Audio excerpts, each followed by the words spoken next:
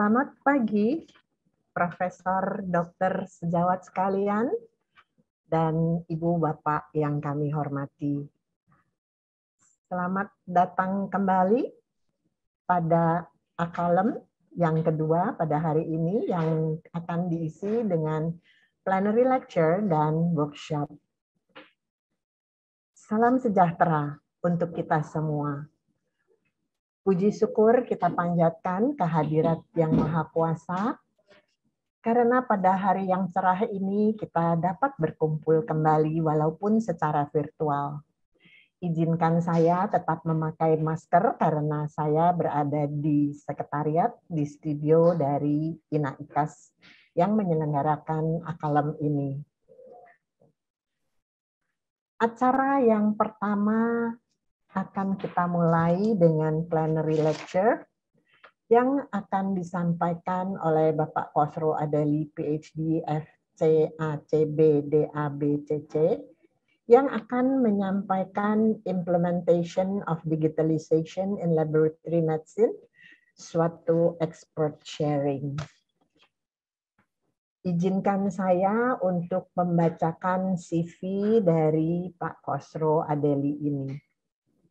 Beliau adalah senior scientist dan akademik dalam bidang clinical chemistry dengan lebih dari 30 tahun pengalaman dalam bidang kimia klinik, pendidikan, dan research.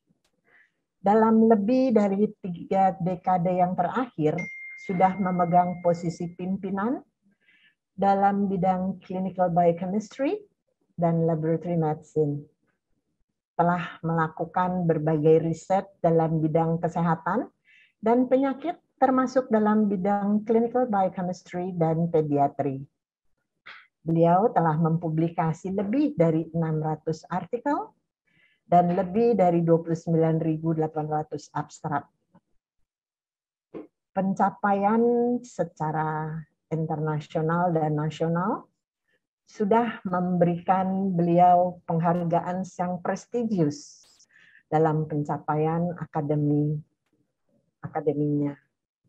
Beliau adalah President elected of IFCC, International Federation Clinical Chemistry and Laboratory Medicine, tahun 2020 sampai 2023. Suatu organisasi dunia dengan lebih dari 95 countries, 90 negara anggotanya, dan lebih dari 45.000 laboratory physicians dan scientists di seluruh dunia.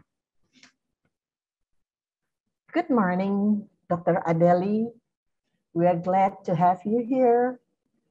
Welcome again to ACQALM, the second ACQALM, Quality Management in Health Digital Transformation Era. Thank you for your time, for sharing your experience. You can now start your talk, and you have 30 minutes. Thank you, Dr. Adeli. Please, the floor is yours. Hello, everyone. This is Dr. Adeli from the University of Toronto, Canada.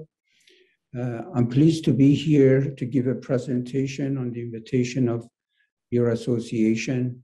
I will be presenting on medical diagnostic data management and the important role of electronic apps and particularly artificial intelligence in this really important new approach to diagnostic test management and data management. I'm going to share my screen.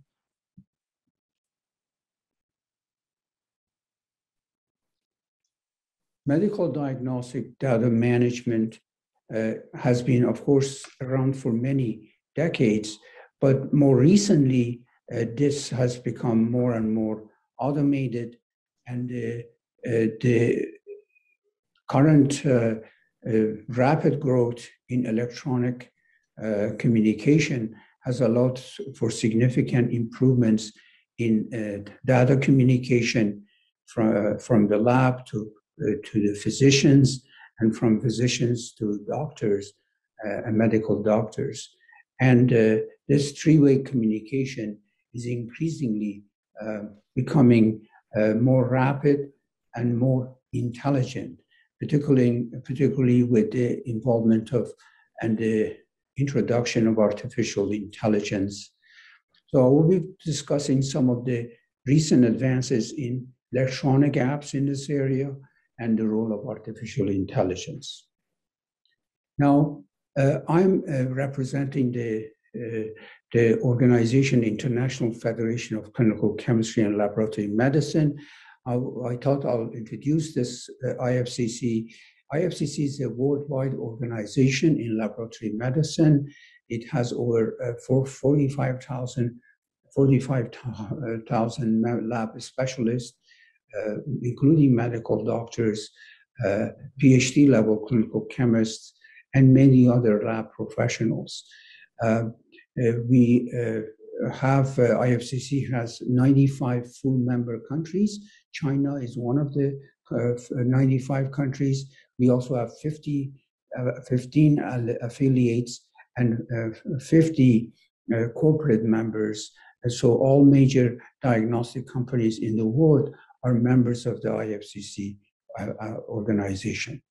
So one of the key role of IFCC is also actually improvement in medical diagnostic data management, and also the importance of laboratory medicine and the value that laboratory medicine brings to healthcare and healthcare delivery.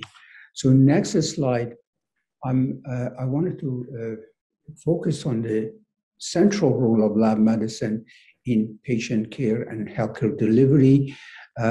Labs play a critical role, a central role in a number of areas of healthcare delivery, including patient assessment, identifying risk factors and symptoms, in diagnostics, like diagnosing various conditions and diseases, determining appropriate treatment for diseases using lab tools, and then evaluating response to that treatment. So therefore, the lab plays a central role and is indeed should be regarded as a part of the multidisciplinary team at the center of healthcare.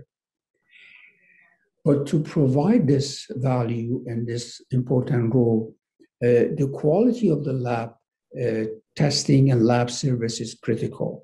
And the quality depends on typically accurate, precise assays, but that means high quality performance, high quality systems to allow for a very accurate and precise lab tests to be performed and reported. On the other hand, the labs also should have access to up-to-date reference ranges or normal values for various tests so that there is accurate interpretation between the lab and the clinical programs. One can accurately interpret lab results based on appropriate reference limits or decision limits.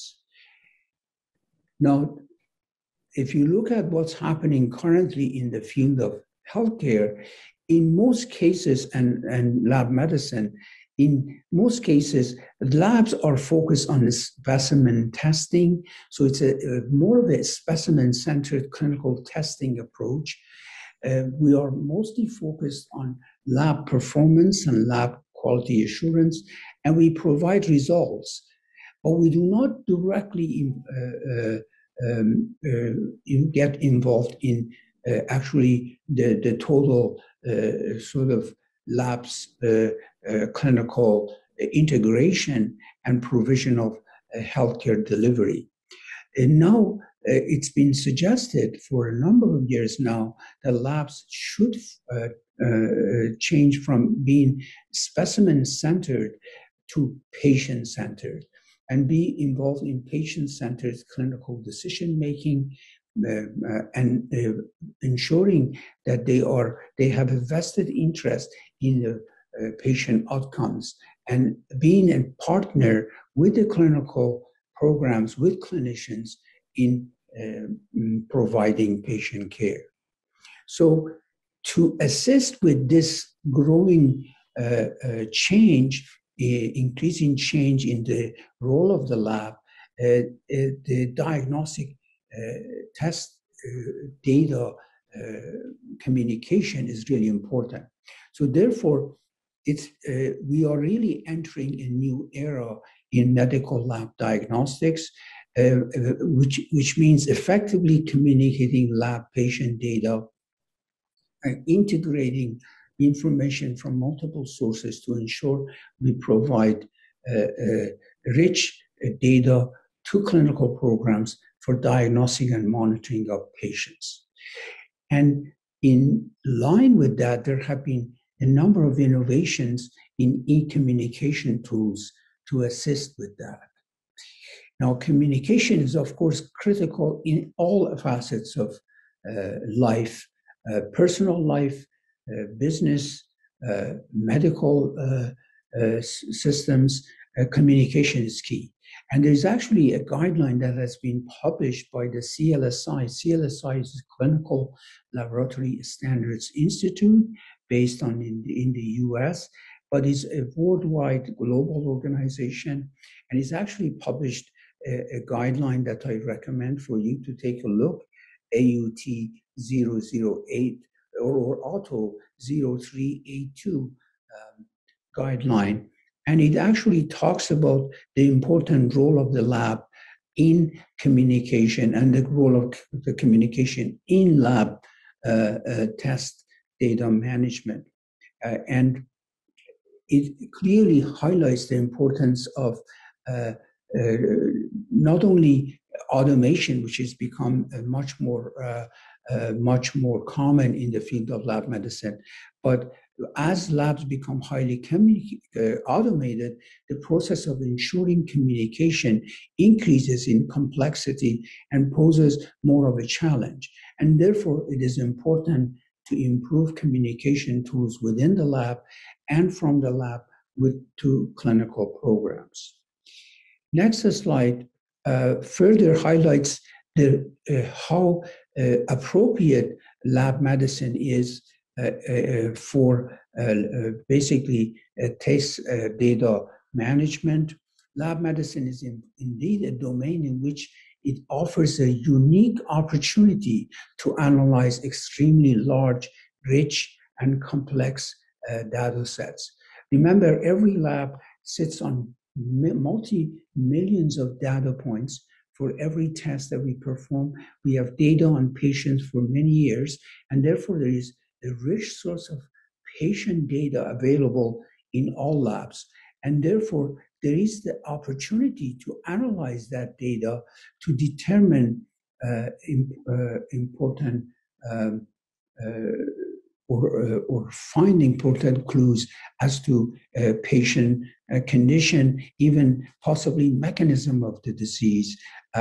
You could also look at population health and public health using a lot of the data sets that are available in many labs or every lab around the world, in China, in Canada, in US, everywhere. So labs are sitting on really important sources of data that can be mined using the new data mining and big data mining approaches. So in recent years, an increasing number of web-based and mobile applications have been developed to access lab test information and test result interpretation. And a lot of these are becoming powered by artificial intelligence. So for a number of years, simple apps were developed, and these are growing in many cases, such as reference lab information applications that are now available. And actually, our department has developed an app which I will mention and highlight for you. But more and more, we are seeing complex apps that are aided by artificial intelligence, and in turn, they can aid in complex diagnostic data management. And this field is rapidly growing, and there's going to be an increasing explosion of new apps and new tools towards diagnostic data management. Now, I'm going to introduce some of these examples. I'm going to give you some examples of apps that have been developed. These include things like eLab, Davis's lab, and so on. And I'll mention some of these, but I should say there are hundreds of apps now available, but not all of them are necessarily validated or verified. So one has to be careful which one to use in your institution or for your personal use.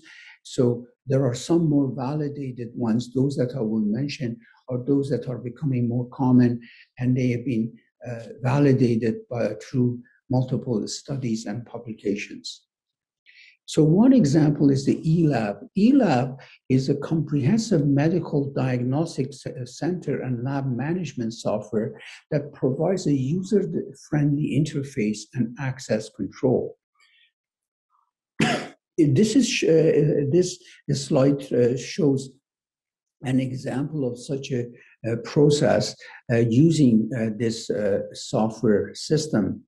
It is linked to this software web app called iMed Diagnostic, or dx.com. So iMed.dx.com is linked to this app that you can download on your mobile device, or there are desktop versions as well.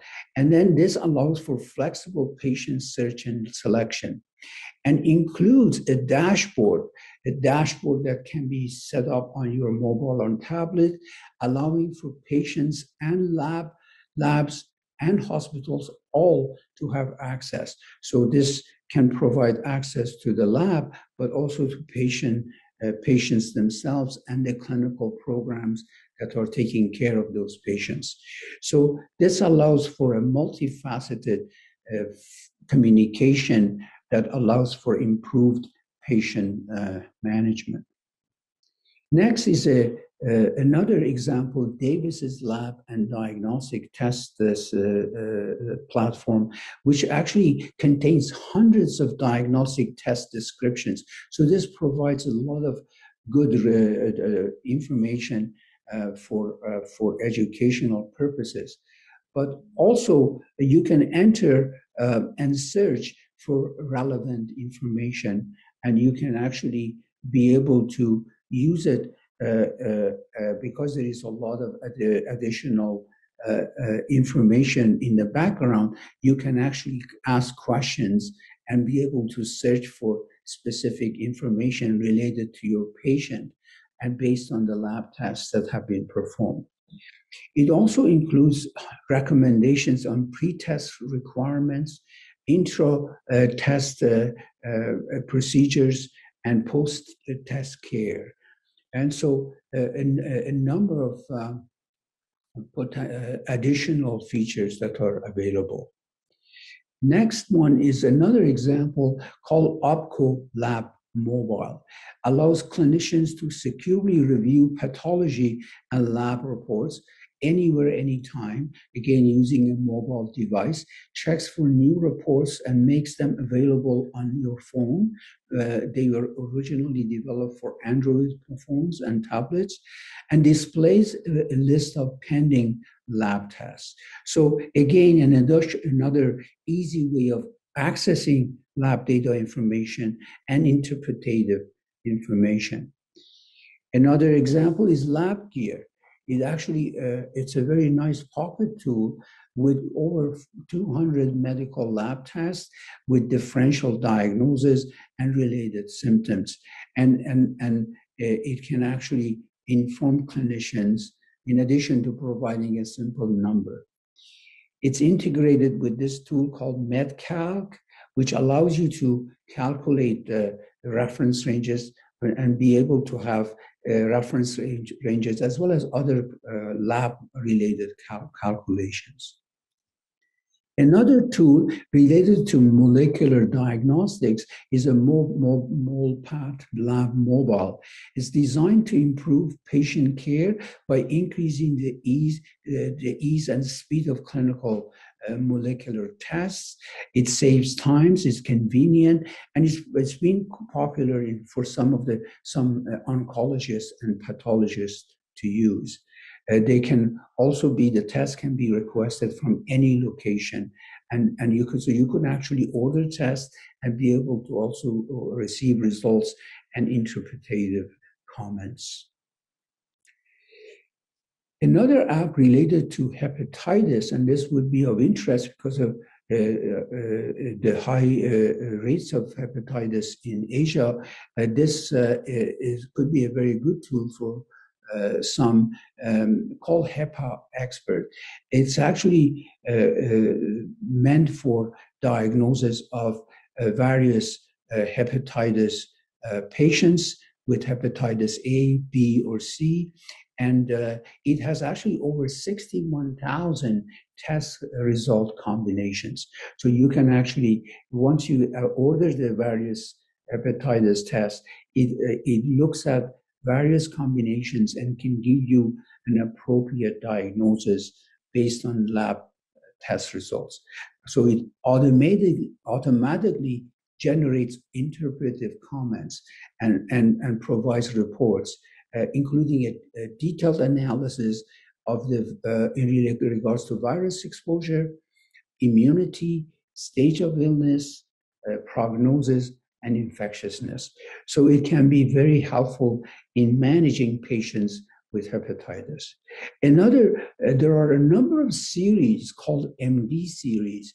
These MD series are particularly interesting, and they've been growing. And there's also now a number of new ones with addition of artificial intelligence. They're becoming more powerful. These MD series, one of them, for example, is on anemia. It's actually very helpful in anemia workup, and it can help you delineate over 35 causes of anemia. Simply shows you what tests to order. Once the lab result has been entered, it can give you a potential diagnosis, a tentative diagnosis, and can assist physicians and labs in the patient management. A similar MD series program is available for AKI, or acute kidney injury. And as you know, this is one of the more common forms of complication you see in hospitalized patients. And so it can also be a very good tool, this tool for AKI workup. And it can help you delineate various diagnoses, and it can give you 40 different potential causes of AKI based on the lab results that are entered. Now, so it helps you determine which lab results to order, and then based on that data, it helps you diagnose the patient and determine potential cause of the acute kidney injury. A couple of others. One is this is a larger program called Airstrip One. This app really has tried to shatter barriers between disparate data sources from various sources. So it allows you to access all data together. So all live relevant data is provided through this tool to the clinician's mobile device. And it gives you a complete picture of patient health or patient condition, and including diagnostic information, clinical information, and other available data. It can be customized to the user's experience, and it's been particularly more recently, the issue of patient privacy is really important. And so it has features to safeguard privacy of the data, the patient data. So a couple of slides about the importance of artificial intelligence. As I mentioned, this has been a growing addition to the tools, the electronic tools in laboratory medicine and clinical medicine. And it has really helped develop these AI-powered diagnostic tools. But as you know, artificial intelligence is starting to have a significant role in clinical medicine in general, in addition to lab medicine. It's been referred to AI as the sleeping giant in healthcare, in the sense that it can really revolutionize the delivery of care to patients. It can actually reduce the need for direct, patient visit to doctor's offices. It can actually help make the whole delivery of care more efficient. And there are a large number of applications that are now being used, the whole area of artificial intelligence, and including laboratory medicine and diagnostic medicine. So AI-powered diagnostic apps are being rapidly developed to improve diagnostic power. They have the potential to reduce errors, in the sense that these tools can alert patients and their physicians about hidden risks of potential adverse outcome, for example, even in relation to medications. They can also help select guiding attention, or selectively guiding attention, care, and interventional programs. Basing diagnosis of many common ailments can potentially be automated through the use of artificial intelligence, and therefore it can relieve pressure on healthcare services, especially in countries such as China with such high population. So clearly there is a lot of potential. An example, this is just one example of this AI-powered diagnostic tool, is this Microsoft Health Bot, or MHB. This system is actually empowers. It's been already developed and is being currently used in practice, and it empowers healthcare organizations to build and deploy compliant AI-powered health agents, allowing them to offer their users intelligent, personalized, conversational access to health information. For example, this software has been used by the groups such as Quest Diagnostics. I'm sure many of you are familiar. And they have actually used this tool to develop MyQuest. MyQuest is already available and is being used, and it can actually help patients.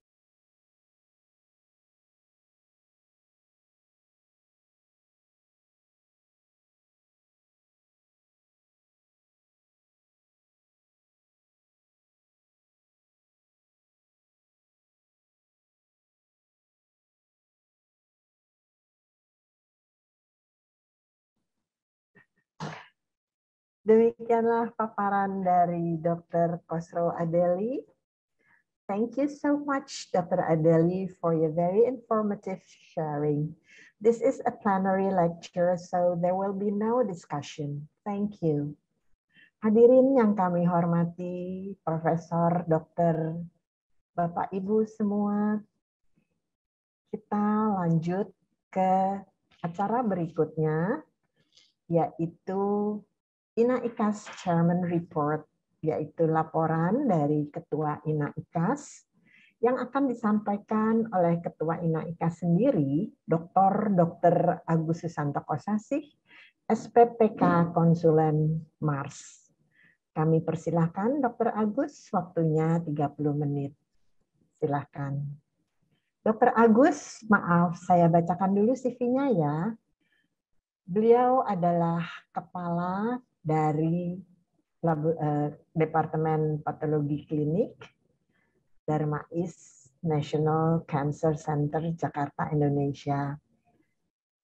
Mendapatkan gelar dokternya di Universitas Indonesia, mendapatkan gelar Magister of Hospital Administration atau MARS juga di Universitas Indonesia, juga dari Sp.PK-nya, juga di Universitas Indonesia, program doktor juga dari Universitas Indonesia, dan sekarang mempunyai pengalaman kerjanya selain di Siloam, Hermina, dan juga di MMC Hospital.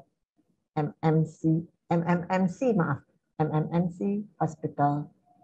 Kami persilahkan Dr. Agus Kosasih. Terima kasih Dr. Helen introduksinya. Terima kasih pada yang terhormat Ketua PP dari PDS PatKLIN, Prof. Aryati, dan juga Ketua 1 dan Ketua 2 juga Sekjen, dan juga yang saya hormati para guru besar, senior, dan juga sejawat sekalian. Izinkan saya hari ini memberikan laporan mengenai kegiatan dari INA-EQAS, dan yang saya rasakan perlu juga untuk teman-teman sejawat yang telah mengikuti INA-EQAS dapat mengetahui laporan apa sih kegiatannya, dan juga secara keseluruhan bagaimana performa secara keseluruhan dari hasil-hasil INA-EQAS ini. Izinkan saya share. Ya, baik. Nah, kita ketahui bahwa INA-EQAS adalah satu penyelenggara uji proficiency laboratorium kesehatan yang berdirinya sudah lama ya, sejak Mei 2005. Ya, awalnya namanya PKEL sebenarnya. Ya, jadi ini adalah 2005 diawali oleh Dr. Shelly, diikuti oleh kemudian Dr. Betia, Dr. Yusra, baru saya. Kemudian ini adalah struktur organisasinya. Saya ketua, dibawahi oleh manajer teknis dari hematologi, ini Dr. Liana, kimia klinik, Dr. Astuti, hemostasis Dr. Lydia, urinalisis Prof.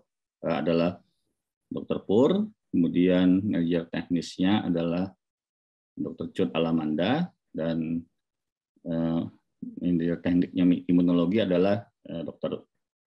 Uleng. Nah, ini semuanya kegiatannya sudah berlangsung, cuman imunologinya memang kita masih terhambat oleh pandemi, karena kemarin ada pandemi, karena jadi belum bisa dijalankan juga. Yang rencananya mungkin kalau nggak ada halangan mungkin siklus kedua tahun ini kita coba akan launching. Nah, kemudian ada juga saya dibantu oleh wakil ketua, yaitu manajer mutunya Dr. Yusra, ada anggota mutu dan sekretaris mutu, dan kemudian ada sekretaris Dr. Lydia, dan juga ada bendahara Dr. Nisayu Dewi dan Dr. Christine. Kemudian di sini ada visi, misi, dan tujuan. Ya, visinya adalah penyelenggara mutu yang terbaik bertaraf internasional. Kemudian misinya adalah menyelenggarakan percepatan mutu berprofesi berbasis mutu yang profesional. Menyelenggarakan pengembangan bidang pemantapan mutu, jadi bidang-bidangnya ditambah kalau bisa, menciptakan iklim kerja yang kondusif, pengembangan SDM yang berkompeten. Yang keempat adalah menjalin kerjasama dengan lembaga-lembaga internasional maupun internasional. Ya. Tujuannya adalah kita mau mencari harmonisasi. Jadi tujuan INA-EQAS ini adalah kita adalah harmonisasi ya, antara laboratorium yang ada di Indonesia.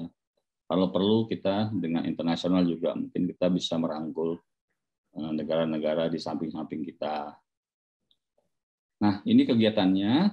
Ini ada kegiatan pelaksanaan siklus, koordinasi, pembinaan, dan akreditasi. Ini adalah pelaksanaan siklus. Ya. Ini siklus yang 2021, ya, pengerjaan siklus 1, dan siklus 2-nya. Ya, sudah terlaksana semua. Kemudian ini skema uji profisiensinya, adalah pendaftaran, pengiriman bahan, pemeriksaan bahan. Ini ada 2 siklus ya. Kemudian input hasil dan evaluasi hasil, dan keluarlah sertifikat. Pesertanya dilihat memang kalau dilihat dari tahun ke tahun, dari 2020-2021, walaupun mengalami pandemi, tapi agaknya sih terus meningkat ya. Dan ini menembus angka 1000, ini 1027 ya, pada pendaftaran siklus pertama 2022, angka 1000 terlewati. Entah kenapa siklus kedua selalu lebih tinggi dari siklus pertama. Nah, ini adalah sebaran pesertanya, kita dari Sabang sampai Merauke. Terima kasih untuk teman-teman PDS PatKLIn yang sudah berpartisipasi dari kita, untuk memperbaiki mutu lab kita sendiri, gitu ya, sesuai dengan amanah dari PP PDS PatKLIn, yaitu salah satu klausulnya adalah komitmen terhadap mutu, yaitu dengan adanya INA-EQAS ini. Terima kasih banyak sudah berpartisipasi dari Sabang sampai Merauke, dan kita sudah banyak yang mengikuti sampai 1000. Dan ini adalah 5 besar provinsi. Yang paling banyak adalah Jawa Barat, nomor 1, nomor 2 DKI, Jawa Tengah, Jawa Timur, dan Banten, 5 terbesar. Nah, ini adalah kalau dilihat dari peserta INA-EQAS per bidang, ini juga tampaknya banyak sekali mengalami peningkatan ya. Yang tidak terlalu banyak peningkatan adalah yang mikrobiologi dan hemostasis. Kalau yang lain-lain dilihat tampaknya sih cukup banyak peningkatan signifikan. Nah, hasil peserta ini juga kalau dilihat dari kimia klinik, hasil yang kurang adalah sangat sedikit. Tapi kalau kita lihat dari hasil yang cukup, ini masih cukup besar, yaitu melebihi 30%. Jadi ini masih merupakan pekerjaan rumah dari tim kimia INA-EQAS adalah untuk menurunkan angka cukup ini sehingga kurang dari, kalau bisa 10% atau kurang dari 20%, supaya pindah ke baik semua. Ini masih ada PR. Memang Kalau dilihat sih dari tahun ke tahun sudah mengalami penurunan, tapi nanti ke depan kalau bisa ini diturunkan lagi. Kalau dilihat dari hematologi, ini juga banyak sekali yang baik sekali, baik, dan cukupnya juga angkanya sudah cukup baik ya. Rata-rata sudah bisa cukupnya kurang dari 20%, kecuali memang saya harus akui untuk angka trombosit memang agak sulit. Kalau untuk cukupnya kurang dari 20%, karena kita ketahui trombosit adalah salah satu yang CV-nya paling besar memang ya. Nah, memang ini kalau trombosit kurang dari 30% sih sudah cukup bagus lah menurut saya. Jadi ini sudah cukup memuaskan kalau yang kerja tim Hema ini sudah bisa cukup baik ya, cukupnya cuma sedikit, baiknya banyak dan sangat baiknya juga banyak sekali. Jadi tim Hema ini sudah sangat baik. Dan ini yang hemostasis juga kita lihat banyak sekali yang baik sekali, banyak yang baik, dan cukupnya juga cukup sedikit, tapi ada beberapa yang masih banyak perlu perbaikan. Nah ini juga mungkin PR yang perlu perbaikan ini kenapa, dan ini kalau bisa dipindahkan ke baik dan sangat baik. Dan ini adalah hasil dari urinalisis. Urinalisis juga ternyata baik sekali ya. Hasil-hasil yang cukupnya rata-rata kurang dari 20%, kecuali untuk berat jenis. Yang lainnya semua cukup baik. Ya. Yang cukupnya ini ya, kurang dari 20%, yang lainnya baik, yang kurang sangat sedikit. Nah, ini bagaimana dengan bidang mikrobiologi juga sama, dan ternyata bidang mikrobiologi untuk BTA juga bagus-bagus, ternyata banyak yang lulus, malah yang BTA-nya lebih baik daripada gramnya. Demikian juga siklus 2, sama saja. Jadi BTA lebih baik dari gram ya. Gramnya malah banyak yang nggak gitu bisa malah. Jadi mesti belajar lagi ya. Di gramnya malah. Nah, masalah-masalah yang kadang-kadang tidak terkait dengan teknis, kadang-kadang yang saya rasakan mesti menjadi perhatian teman-teman yang di lapangan adalah beberapa peserta kadang-kadang bingung dengan kadang-kadang kita kan selalu memberikan 2 bahan kontrol. Nah, 2 bahan kontrol yang kita berikan ini kadang-kadang merunningnya itu terbalik, yang mestinya di running pertama dijadikan di running kedua gitu, atau sebaliknya gitu. Jadi peserta itu salah mengerjakan, ya tertukar karena kita memberikan 2 bahan kontrol. Jadi bahan kontrol yang pertama dikerjakan di bulan ini, bahan kontrol yang kedua dikerjakan bulan depan gitu misalnya. Nah itu tertukar gitu. Jadi akhirnya nilainya kan jadi nggak baik ya. Jadi itu yang terjadi ya. Nah, yang kedua mungkin kita juga mengevaluasi ternyata yang banyak masalah itu karena memang teman-teman yang memang baru gabung. Nah, baru-baru gabung itu memang seringkali juga hasilnya juga bermasalah gitu ya. Jadi ini mungkin kita juga memang harus banyak membimbingnya kalau yang awal-awal ya. Dan kami juga untuk sampel hematologi itu ada beberapa yang masih terdapat lisis ya. Ini masalah teknis ini, mungkin terlalu dingin aspeknya, terlalu dingin atau menempel pada kontrolnya sehingga terjadi lisis. Dan juga masih ada kesalahan input data. Ya, jadi kesalahan inputnya karena memang salah waktu input masukin ke komputernya desimalnya atau salah koma dan sebagainya itu. Ini yang masih terjadi. Jadi mungkin teman-teman harus hati-hati nanti pada workshop nanti bisa dibicarakan lagi hal-hal ini.